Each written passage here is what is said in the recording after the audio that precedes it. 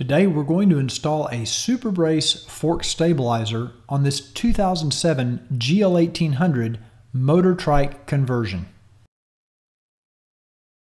The tools needed for this job are a ratchet, a 5mm Allen socket, a 12mm socket, a Phillips screwdriver, and a torque wrench. Make sure the front wheel is facing straight ahead. Next, using a 5mm Allen wrench or Allen socket, remove the four 5mm bolts that hold the front fender in place. Take note that the lower fender bolt is a little bit longer and has a rubber washer. You'll need to know this when you go to reinstall the fender. With the bolts removed, you can now lift the fender off and set it aside.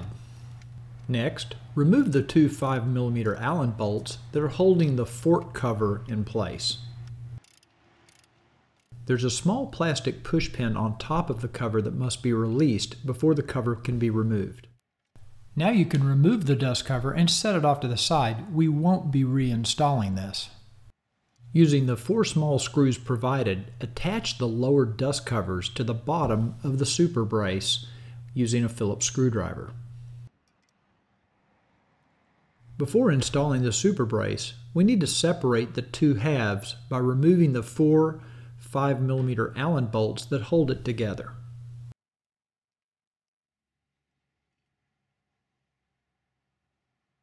At the bottom of each front fork, you'll notice two axle pinch bolts. We're going to loosen these using a 12mm socket. Do not remove the bolts, just loosen all four of them. Now we're ready to line up the front half of the SuperBrace on the fork tubes. You'll notice how the top of the SuperBrace will line up with the top edge of the fork tube. With the front half in position, you want to carefully place the back half of the SuperBrace through any cables or wires so that it fits flush against the front half of the SuperBrace.